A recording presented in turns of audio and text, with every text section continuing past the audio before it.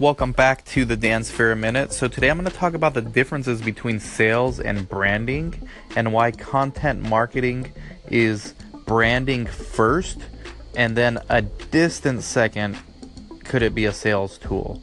So what do I mean by that? So obviously sales is anything that results in a direct transaction, right? Like all the value is being provided with the transaction itself. So whatever you're giving to someone, whether a product or service, they're paying you something in return, and you hopefully both agree that you've received equal value or someone slightly more value, but the other one, nobody feels like they've been ripped off, right? So that's sales, and that's a good sales. There's also bad sales where people do feel like they've been ripped off.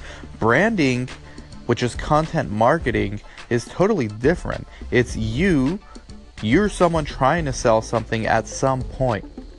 But what you're first trying to do is establish trust and build a relationship with the other party through content, through creating content. So this is branding. You are building your brand. Your content is not directly causing you to have a transaction, okay? It might, but that's not the point. The point of content marketing is to build your brand, establish trust. So where a lot of content marketers go wrong is they create content trying to get sales, trying to generate sales from that piece of content. And what you should really be doing is establishing trust. So remember, in a transaction, in a sale, the value is after the transaction has been made.